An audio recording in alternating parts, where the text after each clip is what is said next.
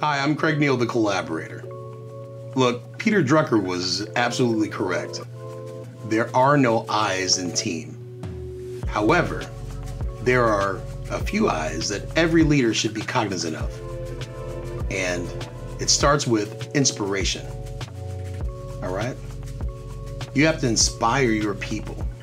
And you inspire them beyond your words, but more so the combination of your words and your actions as the exemplar, right? Too often, leaders are removed from the daily interactions that most folks in middle management and on the front lines have to experience. It's like throwing out an MVV or some type of directive and expecting everyone to follow it because you said it once. Yet, they look around the corner and see that you're not exemplifying the same things that you hold them accountable to, right? So, inspiring them is way better than assuming that you're motivating them, because motivation is intrinsic. The second I, investment.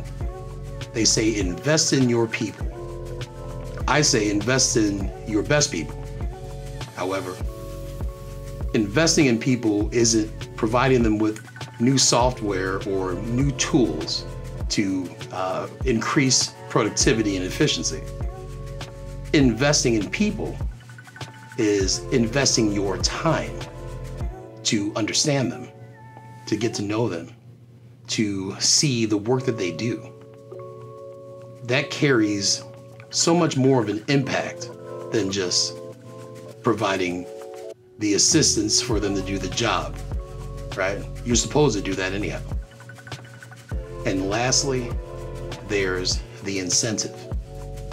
Beyond a paycheck, right? Beyond vacation and some other perks, what incentive are you providing for your people to carry on the mission?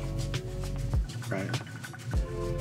They can see you as the leader who, uses some of the perks and vacations to get away and enjoy time with your family. How are they incentivized?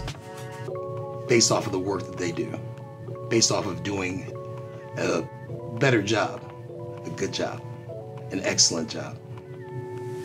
You see, if we focus on those three I's, it becomes easier to find out where you fit within the team.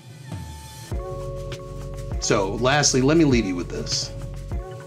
When you seek an objective resource to help you identify those I's, you don't need another coach, you don't need another consultant.